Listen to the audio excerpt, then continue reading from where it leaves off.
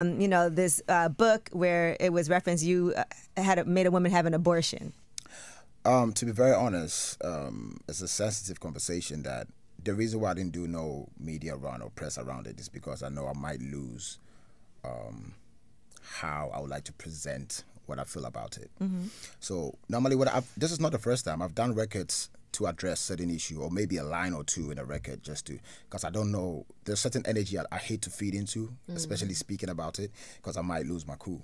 So with this situation, yes, exactly. I'm not going to sit here and say I'm super proud of everything. It's just in the moment how I felt, whether it be my truth, there should have been a way that you could have said it. That's why I don't like to speak about it, because this is a conversation between two people, but then we could have a conversation if you want to talk about it, because it involves me as well. Right. But because people know the SAC doesn't speak, you know, people think they can say something and no SAC is not going to speak, and then it's going to get away with it. Yeah. You know, so once in a while, you know, you just let them poke the bear. Yeah. Exactly. Poke the bear. So, and because I'm the same way. If people talk crazy about me, I don't like to address things because I feel like it gives it way more life. Exactly. And I see people do it all the time. And instead of me engaging in a back and forth, I'm like, you know what? Go ahead. I'm going to just keep on doing my thing and not let anybody knock me off my square. True. But this time you said, you not only, it wasn't a line or two. I mean, so I want to know. It's a whole record. Who did you let hear this first? Was anybody in the studio with you when you did this? That's what's funny. Please. I did not, my team is here. They're all like, people think my team is in support of what I did or the record. None of them knew I did the record, because I was on tour. I'm actually on tour when it happened. Yes.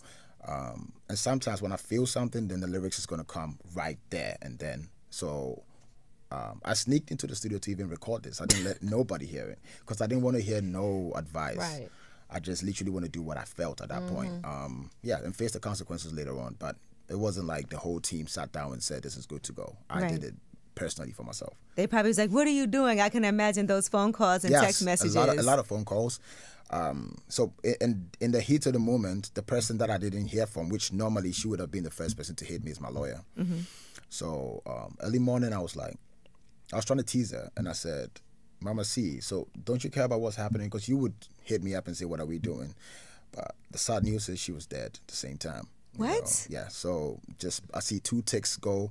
I didn't hear, of course, she would respond like within 5 minutes. Wow. It took hours, and then I heard she's no more. So Oh just my within God, that period, that's an it was awful- like very tough time within that short I'm period. so sorry to hear that. Good. Yeah, I'm really sorry. Ooh, Yeah, so that's she would have been somebody who I know wouldn't endorse that that situation of how I wanted to handle it, but I just felt like it. Like this, I normally don't do it, but this, to me, I think I'll get to a point where I can speak freely about it. I think it's still fresh, that I still want to process it before I can really speak. You know, And this is something that happened like a really long 13 time or ago. something, Yeah. yeah. So this is something that she brought back up. And then I know in interviews you don't even really like to address things like this, but since you put the song out, and it felt like somebody leaked it first. Yes. And so maybe you didn't even intend to put it out. Okay, that's what I was thinking. Okay. So you're like, well, it's here now. Because it's in the middle of Let the me night. just get, okay. Where I was, it was like very late. I think 2 a.m. And then I see Twitter going crazy and people putting out the record. Oh, so dang. I have no idea, because I didn't give it to. So I have like 2-3 people that I don't want to suspect. You know, Right. it's going to create some energy, because Right. I did it just to hold on to it and see if I'm going to release it. But then when it came out, I was like, let me just put it out. Yeah. Do you do that often? Like something goes on and you're like, let me just do a song about it, and then Yes. kind of put it away, like kind of like a getting something off your chest diary, because you do come from that school of rap battling. Exactly. So when something makes you mad, I could see you, instead of Yeah. writing it down, you might just be like, let me just go in the booth and do something. Yeah, I express myself well when I do music. I think I say it the best if I do music. If I speak about it, I don't know if I'm a good person that express himself well. Right. I can talk about my life or whatever, but there's certain situations I know that I might lose my cool. Things I'm very passionate about, it's hard for me to speak about it, because I'll Right. be lost. Even in the thought, I'll be all over the place. Conversations like even talking about my people and how our music and how we're supposed to survive and do this. I care so much about it that when I speak about it, because of the passion and emotions I have for it, I might not be able to get to the point. But when I do a record, I have time to really say exactly what I want to say. So when something happens, I feel like, let me just do a record. Or most people are lucky. Sometimes it will be a line or two in a verse. a little stab. But if I do a whole joint for you, that means few times I've done that. I think this is the second time I've done like a record on one particular situation. That should tell you that this non-living thing. Non-living thing. It wasn't.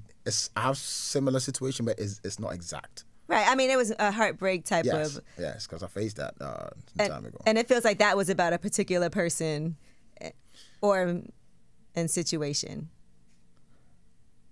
I don't think so, because Okay. I didn't. With Try Me, I knew what I was doing. Non-living thing, I didn't. Okay. But then you can see yourself that something is creeping in that you don't know that's what you're talking about. I don't know if you get that. You were just expressing emotion, and then it was kind of bringing up feelings. Yes, exactly. Of and a that's going to breakup. creep into it, because what I was saying was exaggerated. I've not faced that before, but there are similar things in there that I've seen. But so that wasn't like towards anybody. So there's a funny story. I did which never came out. I did a whole project around the time where I had a situation with this girl that we broke up, and I didn't know how bad it creeped into my creativity, because the whole album was towards me speaking about